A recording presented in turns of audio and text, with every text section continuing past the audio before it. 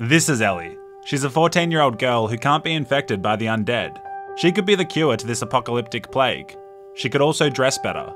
And these are two brothers who we're traveling with, and as long as the four of us stay alive, everything will be sweet. We make our way through the suburbs. I head inside a spacious 4-bed, 2-bath to do some looting, but instead I see little bro dropping game on Ellie. Young biracial love. My pants are getting tighter. I see some little puppy dogs. Wow, what great dogs. We continue forward and then a guy with a sniper rifle starts shooting at us. We're pinned down because the infected aren't the real worry, hard-scoping sweats are. Fortunately, he's an appalling shot. I flank FaZe couldn't hit his wife and in the process take down several of his men. I enter the house he's perched up in and stumble across some colourful pictures some kids must have drawn before the outbreak. I don't think these deserve to be hung up on the wall.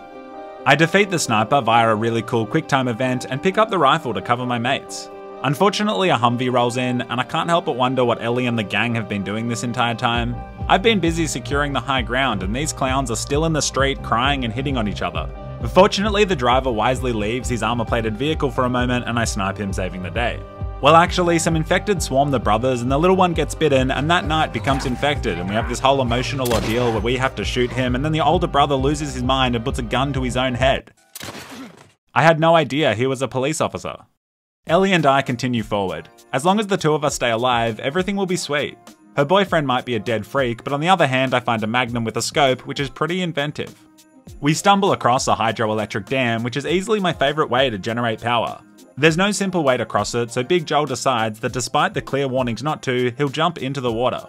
85% of this game is carrying Ellie around on floating wooden pallets so that she can climb to hard-to-reach places. I attempt to drown the child, but she's more protected than the Hollywood stars who visited Epstein's Island. Together we overcome the various obstacles, and Ellie wants a high five to celebrate. I proceed to not give her a high five because positive reinforcement makes people egotistical. We stumble across a small grave that must be for a child. There's nothing sadder than a dead child, except maybe 2 dead children or a grown man uploading gaming videos to the internet. Or 3 dead children.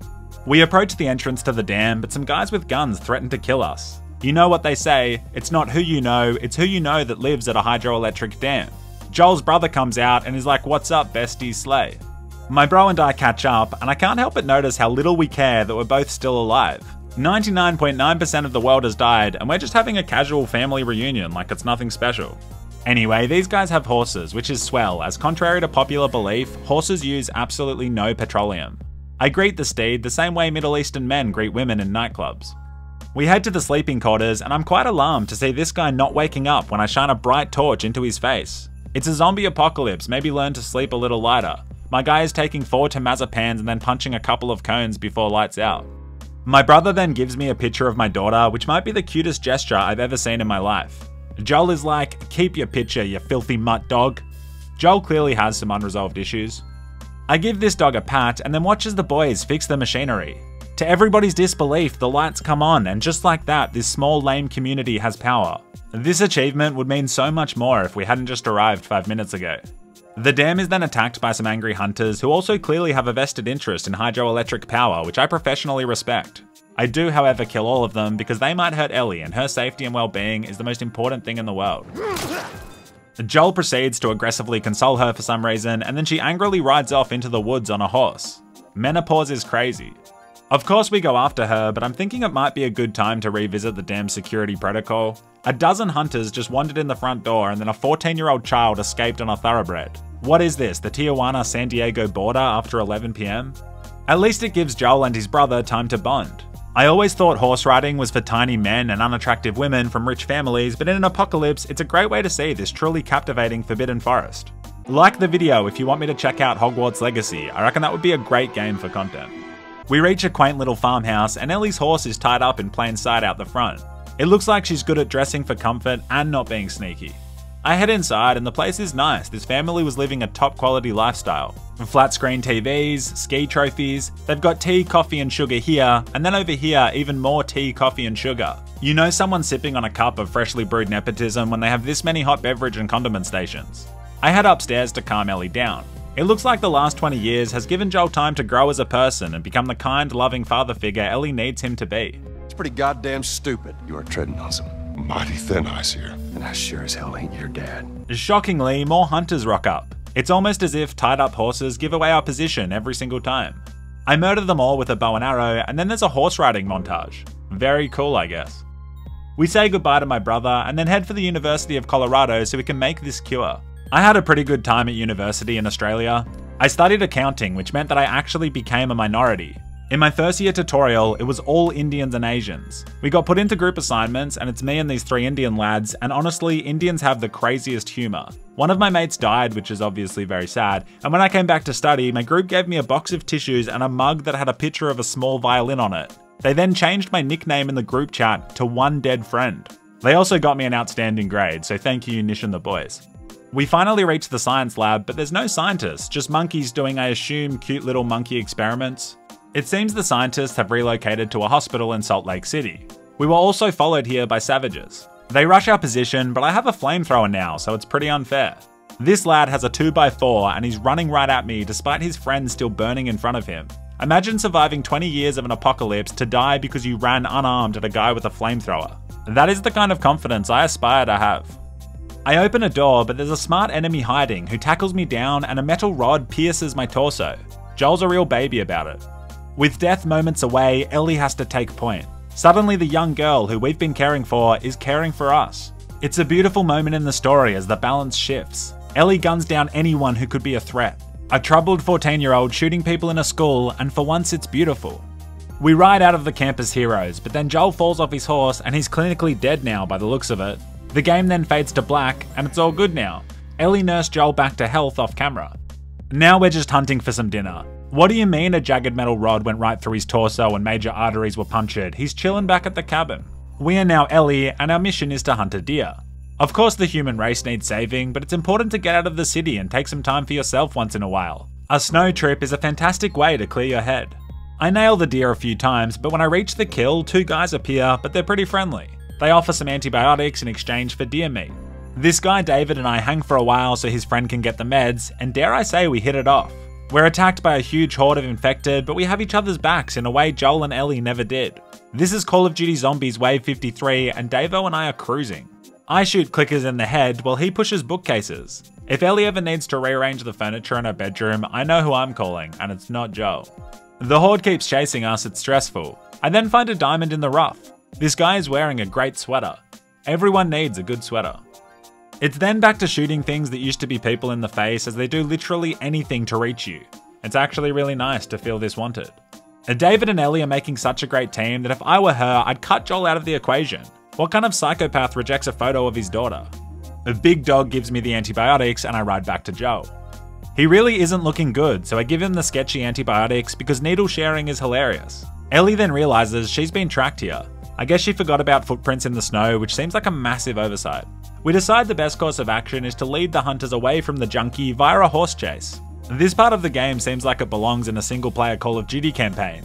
Ellie easily escapes because everyone knows a 14-year-old girl can easily outmuscle a full-grown man. My horse calls in sick and I have to continue on foot. I don't know why, but I decide to stop using stealth and instead just shoot everyone. I head glitch on containers, these guys weren't ready.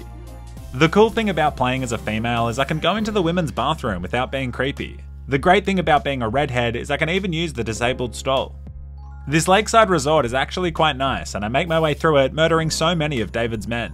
Maybe he isn't the man we thought he was, but goddamn does he make moving furniture look effortless. Speaking of Dave, he sneaks up and chokes Ellie out while softly whispering, "I'm trying to help you," into her ear. Super comforting. He then puts Ellie in a cage and gives her a plate of hot food, which is a classy gesture. The meat may be that deer we hunted, or it may be human. David was unclear about that. We cut back over to Joel, who's finally waking up. Honestly, forgot he was even in the story. I'm immediately alarmed with the location Ellie has chosen for us to sleep. Every house is empty, but let's choose the one with a cellar that was almost certainly used for human trafficking. I walk out and Limpy starts screaming Ellie's name at the top of his lungs. Ellie! This immediately gives away our position. I truthfully don't know how these two have survived this long. Joel kills a bunch of people and then we're back with Ellie. We're swapping characters faster than I do when I'm throwing on Overwatch. Ellie's on a table and they're about to eat her, I think. She easily escapes David's grasp though. This man couldn't hold down a job, unless that job was a removalist. I run out into the blizzard and we're now 100% sure that David and his friends are cannibals. It sounds messed up, but can you blame them? I reckon if I got trapped in a broken lift for more than 4 hours, I'd start eyeing up whoever looked the tastiest. I'm a growing boy. I clamber into a restaurant where I should be safe, but just kidding, David's here and he's burning the building. This is a boss fight, and I'll admit it was scary. I think it's because we're playing as a child, and if you step on glass he hears you and chases you with a machete. Perhaps like Joel, I have some unresolved issues from my past. And guess we'll never know because I sneak up on Dave and choke him, and then we both implausibly fall unconscious at the exact same time. And back to Joel, and he's still a cripple, but he stops shouting all the time, so that's a big strategic improvement.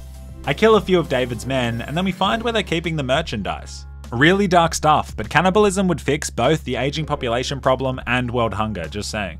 I see the restaurant burning, and Joel runs over. He arrives just as Ellie is brutally murdering David, and he's like, "Chill, Ellie, chill, you're safe now. You killed all the bad guys while I was at home shooting up H. I'm here, you're safe. The guy who's done nothing for several months is here to protect you." I guess we'll never know if David was a good guy or not. It's now spring and we've reached Salt Lake City where the hospital is. It's a beautiful day, the sunniest it's ever been during this entire game. Despite the optimistic mood, Ellie is still pretty upset about being taken prisoner by cannibals. Victim mentality. We head further into the city and can now actually see the hospital. And God forbid we take the sunny streets so Ellie can stop looking so pasty. Apparently the only way there is through a sketchy underground bus station. I try and work with Ellie like we usually do, but she's still depressed. You know how the ancient idiom goes. The only way to cure PTSD is by spending some time with giraffes. Unfortunately, everyone knows giraffes can easily survive a zombie apocalypse. It's a touching moment in the story where Ellie gets to be a kid for a moment. Joel lets her enjoy the zoo experience and then breaks the news that we're going to have to kill and eat at least 3 of these gangly mammals for sustenance. The wholesome moments start stacking up as Ellie gives me a photo of my daughter. This time Joel doesn't let his emotions get the better of him and he accepts the gift. Thank God, she died 20 years ago, not this morning. The signs to the hospital lead us into an underground tunnel because dark, scary tunnels are better for gameplay. Inside are loads of infected, but I have a secret weapon that these undead hordes aren't ready for, and it's not Molotov cocktails. It's small ledges. The meta of any zombie game is small ledges. No wonder these guys couldn't kill giraffes. It's actually kind of embarrassing the apocalypse has gone on this long. I attempt to hunt some freshwater trout, but there's not even a hunting mechanic in this game, so instead Joel dives into filthy water despite having a recently healed huge open wound. I wish I could have the same hunger for life that Joel has for swimming in truly disgusting bodies of water. More carrying Ellie around on pallets. The current grows in intensity, and so we decide the best option is to cross over on a shaky bus. To absolutely no one's surprise, the bus dislodges and Joel is washed downstream. Both protagonists almost drown. It's really sad and hot. Joel attempts to give Ellie CPR, but then these soldiers who also love sewers show up and hit him with a gun in the back of the head. We awake several hours later in hospital and we've done it. The doctors are sure they can find a cure using Ellie's natural antibodies, and all they have to do is dissect her brain and kill her. Win-win. Joel doesn't feel the same, however, and he kills the guards and prepares to go on a hospital rampage. We've spent literal years crossing the nation. Joel died for a while and Ellie almost got eaten by a man named Dave. Despite this, Joel decides, screw the cure and the human race, I'm gonna save this one girl who can't even swim. I sneak through the hospital as they send soldiers out everywhere. It's hard to know if Joel is doing the right thing or not. I mean, he's passing up the opportunity to save humanity and tens of thousands of lives, giving our race the rare opportunity to rebuild a society where everyone works together in unison, pulling their assets together for the greater good. Basically communism.